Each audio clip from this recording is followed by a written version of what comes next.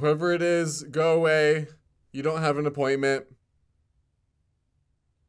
Actually, I made an appointment with your secretary.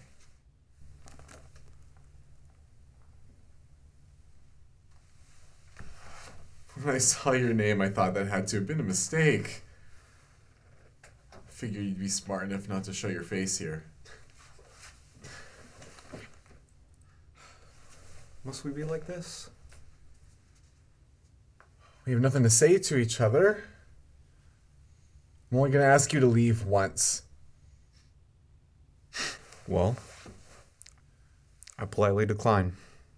So, how's the wife? Oh, speaking of, what a beautiful ceremony. My invitation must have gotten lost in the mail. You weren't invited, actually. Why's that? Thought it was for the best. Paulina agreed. Worried about what might happen to your fragile marriage if I were at the ceremony?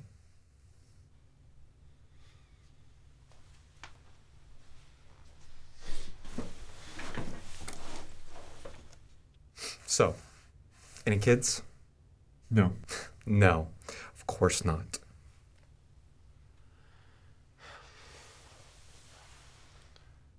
Look, everyone makes mistakes. Some more than others. You're supposed to learn from your mistakes. I think Paulina knows marrying you was a mistake. You have no right! Your marriage isn't right. It's a farce. You don't know anything about my marriage! I know she doesn't love you. How do you know that? Because you love me.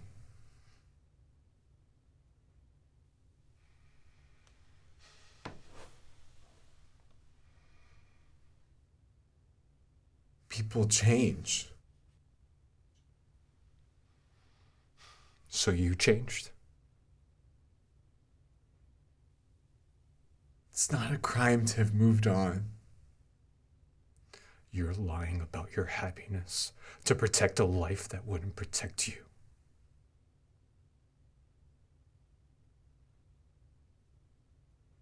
You can leave now.